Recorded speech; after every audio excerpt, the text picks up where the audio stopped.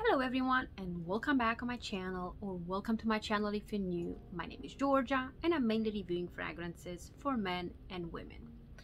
Today I'm going to talk about the fragrance that I'm not a big fan of, and I'm not going to trash this fragrance because I know behind every fragrance, whoever did this fragrance put an effort and a lot of work, and hey, who am I to trash it? But it's not because it's a poor fragrance or a bad fragrance, it's just not my type of fragrance. And here it is, Ellen Tracy by Ellen Tracy. It's an eau de parfum, and this is how the packaging looks like. It is a fairly cheap fragrance, but not my cup of tea. I do like the packaging though. It is an interesting cap packaging, you know. I do have here 1.7 flare ounces eau de parfum, and this is considered a amber and woody fragrance for women. The notes are as follow. In the top we have peach, cinnamon, plum, galbanum, hyacinth, osmanthus, green notes, bergamot, and lemon. In the middle we have orris root, rose, aldehydes, orchid, ylang ylang, freesia, tuberose, jasmine, carnation, and lily of the valley. A lot of notes in the middle. And in the base we have sandalwood, musk, cedar, amber, tonka bean, oak moss, and raspberry. Now, like I said, this is not my cup of tea. It is not expensive, so it's anywhere between $15 and $20. Sometimes if you go at TJ Maxx, you find it for even cheaper. And it lasts about 4 hours. It's an eau de parfum, it's cheap, it lasts fairly decent for the price. You might reapply it, and I'm talking about the skin, not the clothing again. And I'm talking about my skin here. So if you think it lasts longer on your skin, then yes, it might be true. I'm not saying, okay, it doesn't last just because it doesn't last on my skin. So let's see how this one smells. I'm trying to describe it, even though, like I said, it's not my cup of tea. It starts a little bit fruity.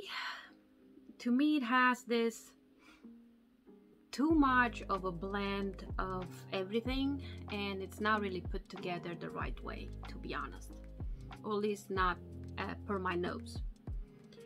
And it has this chemical vibe to it, so not great ingredients, or at least something goes wrong there. I don't think peach and cinnamon and bergamot should be put together, to be honest, not in this mix at least. So it starts a little bit fruity, but it's very aromatic. It has this old school vibe to it. The dry down though is really nice. I do like it when it dries down. At first I don't like it at all. Then it dries down like sandalwood, vanilla, cozy, vetiver-y kind. It's a very, I would say, a little bit woody, a little bit ambery at the same time, dry down with a cozy note to it. Even though it doesn't have vanilla, I feel the vanilla in this fragrance in a dry down. Well, at least they don't say it doesn't have vanilla. Or maybe if it has, maybe it's a small portion. Definitely the tonka bean is nice in a dry down with the blend with the sandalwood. But other than that, I don't like how it starts, because I don't know how to associate this fragrance. It's like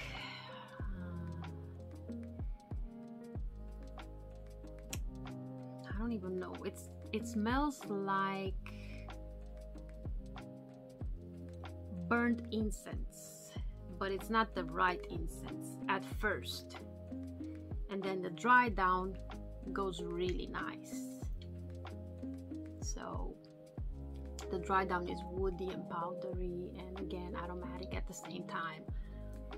But at first, this fruitiness mixed with this burnt incense, ugh, it's not a nice combination. But again, this is my opinion, so if you like this fragrance, don't let me ruin your opinion, or you know, that's just my honest opinion, and this video is not sponsored. So this is Ellen Tracy by Ellen Tracy Eau de Parfum for women. If you're into this kind of fragrances, go for it. This was a blind buy for me. It was cheap and I said, hey, what the hell, why not, let's try it. Well, it's probably my first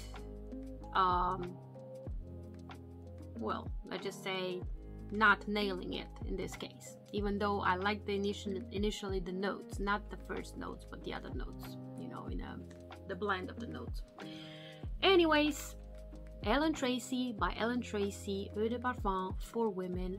My name is Georgia. Thank you so very much for watching, and see you in my next video.